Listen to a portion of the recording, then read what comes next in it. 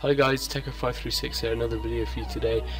So today I'm going to be showing you how to stop your laptop from overheating, or how to keep your laptop cool.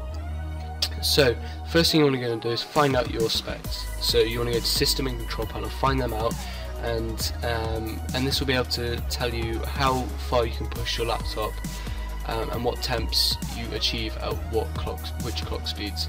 Okay, so then you want to go to Task Manager, and you want to go to Performance up here, and then you can this is how you can monitor your clock speeds. So this gives you a percentage utilization. So you're going to want to, when you're gaming or anything, you can run this and just look every now and again at what speeds the CPU is getting up to.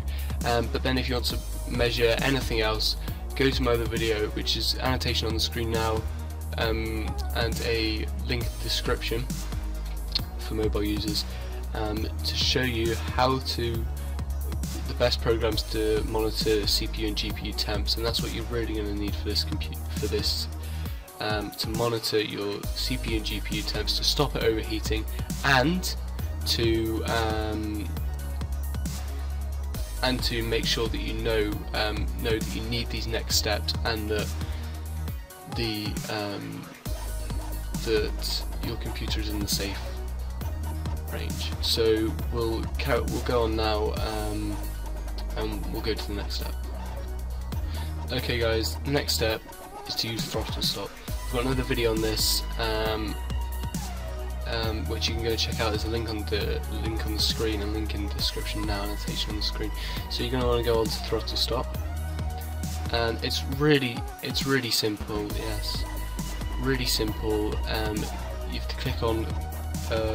So this is all, you have to tick these two, and then you want to go down to set multiplier and change it from turbo down to whichever is you want to find. Basically for this you want to find an optimum. You want to find an optimum where the set multiplier is low enough to keep your temperatures cool, to keep your temperatures down, but to keep your performance up. So at the moment you can see I've got 1995.5 megahertz, that's 91.9 gigahertz, and that's how you can keep your laptop temperatures down.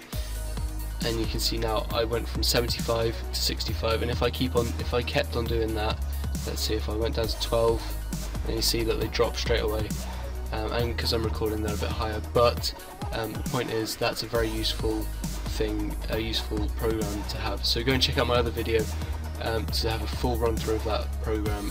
That's really useful to have a look at as well. Okay, so the next method is laptop cooling pad. They're really useful, as you can see this one here. The idea of it is it blows cold air up onto the bottom of the laptop. The laptop sucks it in, blows it through, so it can cool down its CPU and GPU. It gets a really good airflow going through the whole laptop, cools down the laptop. This gives me about an extra 10 degrees, well, loses me 10 degrees, really useful thing. They come in all shapes and sizes, as you can see here. And this one's just got one big fan, and they usually just plug into the USB. Really useful. I'll put all the links to these in the description, so go check them out.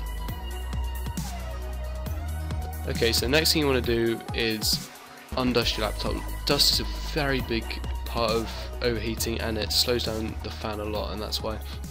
So what you're going to want to do is go find the vent on your laptop, flip it over, find where the fan is underneath, and open it up with get a screwdriver, open it up, take off the panel. Most computers have a panel, so take that off, and then once you've taken it off, you want to put a pen on the fan so it doesn't spin, and get an air duster, just a compressed air duster, and spray all the dust off the laptop, and get it clean again, and then fix it all back up together, and this should get your fan speeds up and keep your laptop cooler.